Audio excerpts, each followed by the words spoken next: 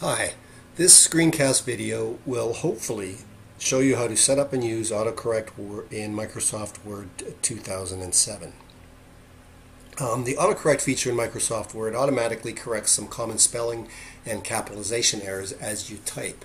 You can also use AutoCorrect to insert repeatedly used text, which kind of saves you the trouble of typing it in full every time.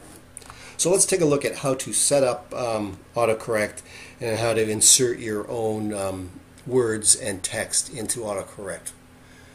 So to open it up, you need to go up here to the Word button, click on that, go down to Word Options, and in the Word Options dialog box you want to select Proofing and then the AutoCorrect Options dialog box.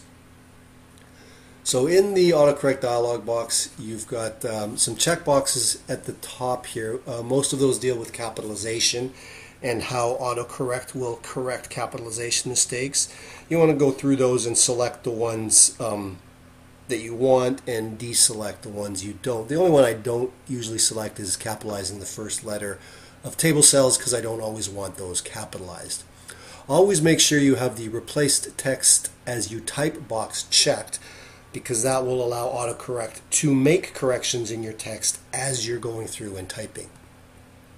But sort of the key feature of AutoCorrect is this section down here where you can replace misspellings or strings of letters with correct spellings or whatever text you choose. So let's start with a misspelling, and you want to replace, let's say you often misspell the word ignore and you often spell it with an O instead of an I, and you spell it ognore. So we'll say replace ognore with the correct spelling, which is ignore. We'll just type that in there, hit the add button, and we're set.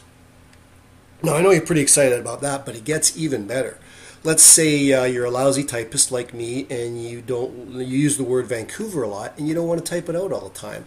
So you can set up a string of a couple of letters that when you type them in, AutoCorrect will automatically type in Vancouver. So let's just say, for instance, and you want to use letters that aren't words or wouldn't be used any other time, so a fairly obscure set of letters. So let's type VN, because I don't think that would be used anywhere.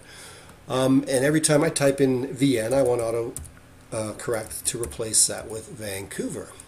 And you can see I can't spell it properly myself. So that looks good. VN gets replaced with Vancouver. We're going to add that to the list. But there's even more. So we can replace a word, but we can also have AutoCorrect insert an entire sentence. So let's say we often use the sentence, the quick brown, don't know why we would often use this sentence, but maybe you do.